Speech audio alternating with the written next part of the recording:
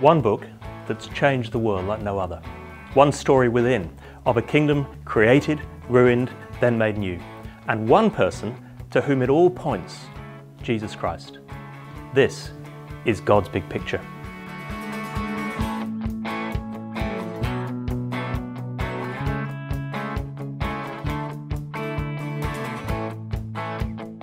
So we start with the Bible. This book has had a deeper impact on human history than any other. It has inspired great works of art and literature, shaped whole cultures, and still today leads vast numbers to give their lives to Jesus Christ. And yet many people, even Christians, know little about what's actually in it. We might have our favourite passages, but for many of us, much of Scripture remains uncharted territory, especially the Old Testament. My ambitious aim with God's big picture is to give you an overview of the whole Bible so you can see how it all fits together. And my longing is that it will help you grow in knowledge and love of the Lord Jesus Christ, the one to whom it all points. The course consists of 9 units, each with a talk and a short Bible study. To get the most out of it, I'd recommend you do both. You can get all units for free, including videos of the talks and the full printable Bible studies at clayton.tv and godsbigpicture.co.uk. So we start with the conviction that the Bible is one book. This is absolutely foundational. Of course, it's true that there are 66 books in the Bible, written by about 40 human authors over nearly 2,000 years, and divided into 2 sections, the Old Testament, written in Hebrew, and the New Testament in Greek. And yet fundamentally, the Bible is just one book, written by one author, with one main subject and one great story. So first, let's look at the fact that there is one supreme author of the Bible, God. As the Apostle Paul wrote, all Scripture is God-breathed. That doesn't mean that God dictated it and the human authors simply wrote it down. No, their books bear the marks of the different personalities and styles of writing. But God ensured by His Spirit that they wrote exactly what He wanted them to write. Second, there is one overarching subject that binds the whole Bible together, Jesus Christ. After His resurrection, Jesus met 2 believers on the road to Emmaus and led them in a Bible study. Luke tells us, beginning with Moses and all the prophets, that's the Old Testament, Jesus explained to them what was said in all the Scriptures concerning Himself. Now, some Christians seem to believe that God decided to send Jesus to earth only after His first plan hadn't worked. His original idea, plan A, was, they think, to give people an opportunity to become His people by obeying His law. They failed, so only then did He come up in their minds with a different plan, plan B, to save people by grace through Jesus. Nothing could be further from the truth. God had always planned to send Jesus. The whole Bible points to Him from beginning to end. In the Old Testament, God promises the future coming of Jesus and points forward to Him. And in the New Testament, God proclaims Jesus as the fulfillment of these promises.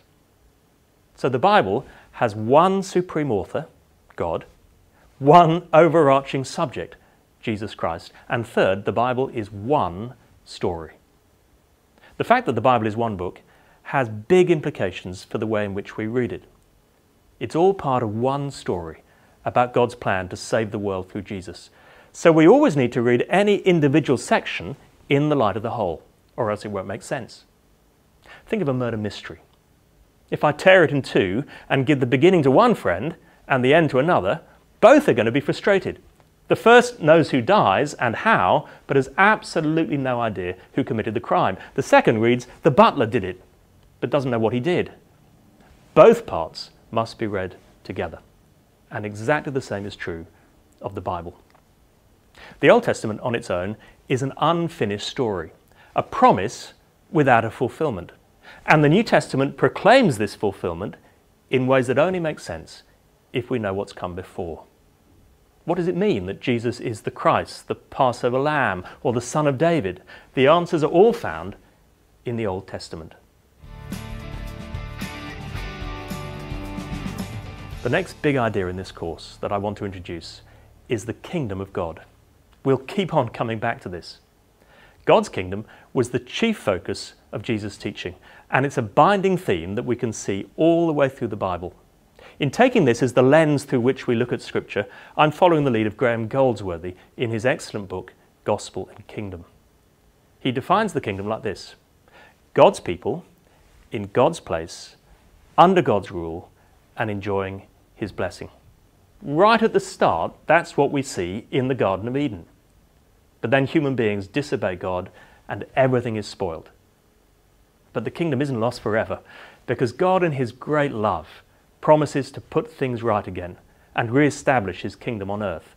And all the rest of the Bible tells the story of the fulfillment of that promise, partially in Israel in the Old Testament period, and then perfectly through Jesus Christ. This plan of salvation will only finally be complete when Jesus returns at the very end of time. So I've divided the Bible into 8 sections: the pattern, the perished, the promised, the partial, the prophesied, the present, the proclaimed, and the perfected kingdom. These are the main periods in God's unfolding plan to restore His kingdom. In the course of this series, we'll look at each in turn, and we begin now with the pattern of the kingdom. In Genesis 1 and 2, we're given a magnificent picture of how the world was designed to be. This is the pattern of the kingdom: God's people living in God's place, under God's rule, and enjoying His blessing. And it starts with creation. The Bible begins with the declaration, "In the beginning, God created the heavens and the earth." So God alone is eternal. There's never been a time when God, Father, Son, and Holy Spirit did not exist. Then He just said the word, and the universe came into being out of nothing. Bible-believing Christians differ over whether Genesis 1 should be read as poetry or as a literal account, but all agree that God created everything that exists, and so He's the rightful ruler over everything. The writer of Genesis comments, "God saw all that He had made, and it was very good." Matter matters because God made it. He's not just concerned with our souls, but with our bodies and the whole material world as well. On the 6th and final day of creation, we're told, God created mankind in His own image. In the image of God, He created them. Male and female, He created them. That means that every single one of us, male and female, young and old, whatever our abilities and social background, have great dignity as those who've been set apart from the rest of the created order. God told mankind to fill the earth and subdue it, rule over the fish in the sea and the birds in the sky, and over every living creature that moves on the ground. Now that is certainly not an excuse for abusing the environment. Far from it. We're God's stewards, entrusted with the care of His precious creation. Now the climax of the account of creation comes at the start of Genesis 2 with the description, "So on the 7th day, He," that's God, "rested from all His work." All the other days end with the words, "And there was evening, and there was morning, the first, the second day," and so on. But no such end to the 7th day is recorded. It continues. And in a sense, God has rested ever since. That doesn't mean He's not working. He continues to sustain His creation. Without Him, everything would fall apart. But He rested from His work of creation. And He wants human beings to rest with Him, enjoying His perfect creation in that 7th day. Genesis 2, 4-25 goes on to show what that looks like.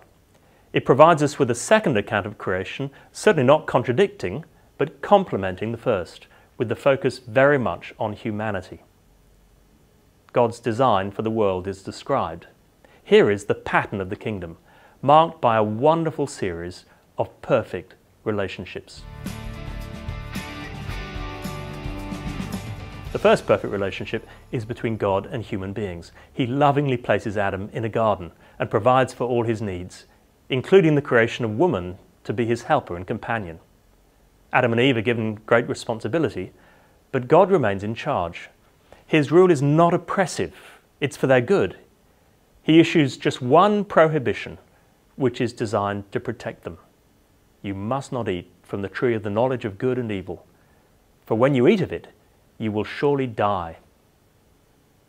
The relationship of the man and the woman is also perfect. The man and his wife were both naked and they felt no shame. They enjoy complete intimacy without fear or guilt. Just imagine it. And the relationship between human beings and the created order is also perfect. They obey God's instructions in Genesis 2 verse 15, both to work the land and take care of it. Under their oversight, all God's creation works together in harmony to bring glory to Him. It's an idyllic panorama. So in Genesis 2, we see this series of perfect relationships, how everything was meant to be. Here we find how our theme of God's kingdom was set up. The pattern of the kingdom, God's people, Adam and Eve, living in God's place, the Garden of Eden, under God's rule and enjoying the blessing of perfect relationships. If only it was still like that. Sadly, it's not long before everything is spoiled by human sin, as we'll see in our next study, the perished kingdom. But we can take heart, because this pattern of the kingdom isn't lost for good.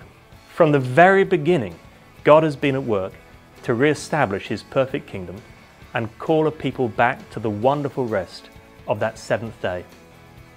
And that is the big picture of the Bible that we'll be tracing through the rest of our course.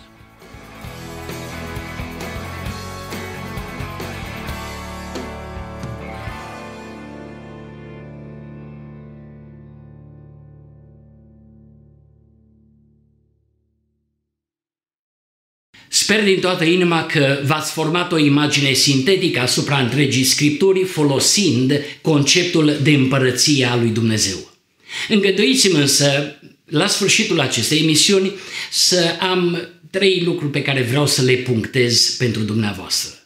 Mai întâi, dacă Scriptura este o carte unică, întrebarea este, e ea unică și pentru noi? Sau, în alte cuvinte, ocupă ea un loc unic în viața noastră? Am citit pe scrollul unei televiziuni că meditația vindecă izolarea. Am stat să urmăresc despre ce meditație era vorba, din păcate nu era deloc o meditație la Cuvântul lui Dumnezeu. Încurajarea pentru dumneavoastră este tocmai aceasta. Haideți să învățăm să cugetăm și să medităm la Cuvântul lui Dumnezeu. Iosua spunea despre el, cartea aceasta a legii, să nu se depărteze de gura ta, cugeta asupra ei zi și noapte. E atât de important să folosim acest timp ca un timp în care să cugetăm la Cuvântul lui Dumnezeu. Să fim preocupați să-L înțelegem, să fim preocupați să îi pătrundem tainele. A doua aplicație.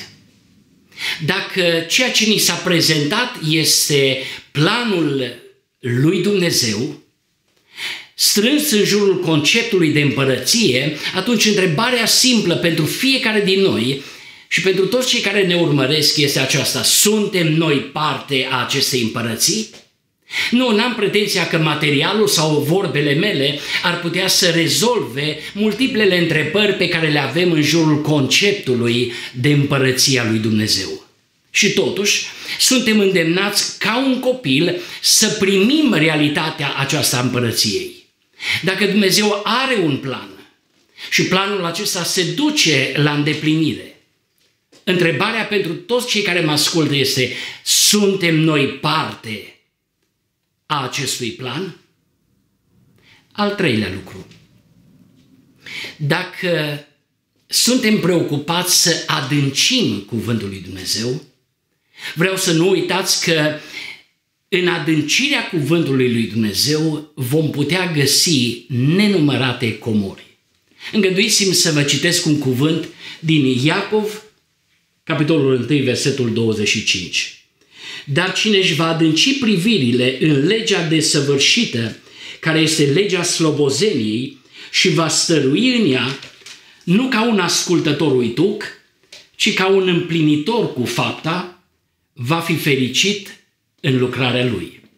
Ca să vină în ajutorul celor care vor să adâncească, în timpul ultimei melodii a acestei emisiuni, pe ecran vor apărea câteva întrebări la care ar fi bine să luăm seama. le poți discuta cu ceilalți din casă, poți să meditezi tu asupra lor și în felul acesta vei fi cu siguranță mult mai câștigat. Prin harul lui Dumnezeu vă aștept și mâine seară la ora 18 când vom parcurge împreună un alt material din seria Planul General al lui Dumnezeu, strâns în jurul conceptului Împărăției lui Dumnezeu.